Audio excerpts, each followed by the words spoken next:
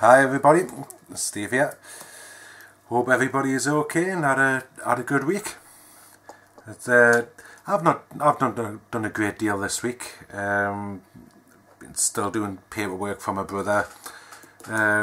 Went to work on Tuesday and had to come home with chest pains.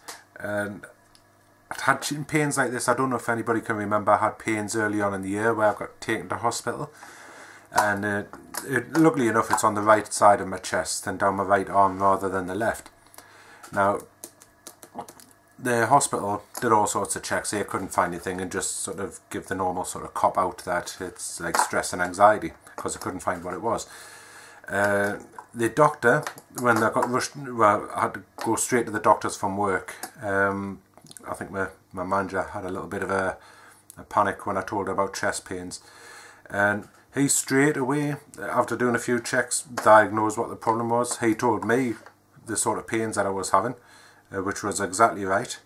And it sort of falls on from what the physio found early on in the year, that I've got a trapped nerve in my back, which right in the middle of my back, which I didn't even know about. I can't even feel it in my back, but it's given us problems elsewhere, like pains and numbness and pins and needles down my right arm, the occasional sort of pain in my jaw, and pains in my chest, which basically feels like a knitting needle being shoved all the way through from behind my shoulder blade all the way through my chest.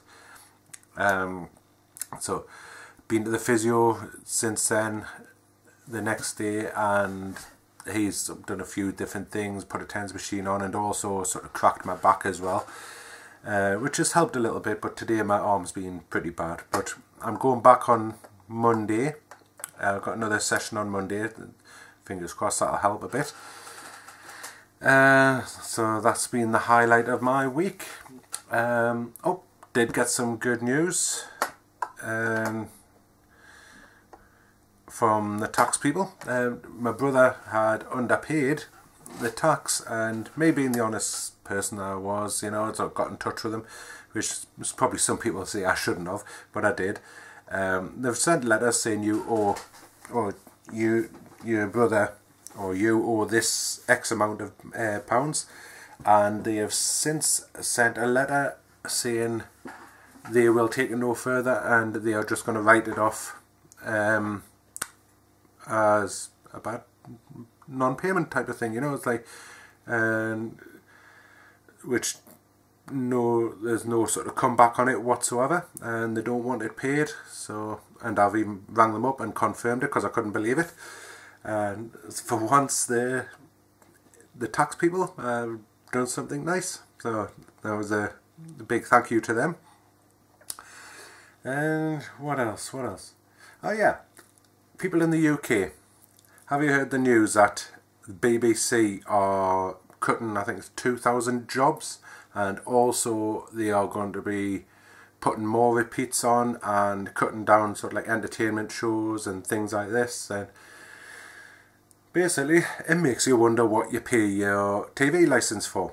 You know, all you're getting is repeats that you've already seen, been on the TV before.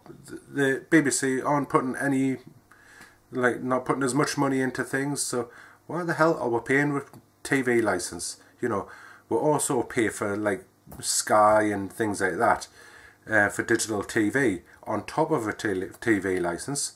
So what the hell's going on? You know, let us know your thoughts on this, because I think it's absolutely disgraceful. Apart from the service they're providing, but like getting rid of 2,000 people, you know, the BBC, which was in some people's eyes like the flagship, is like very British, very English type of thing, you know. It's going down the pan basically. So let me know what your thoughts are on that.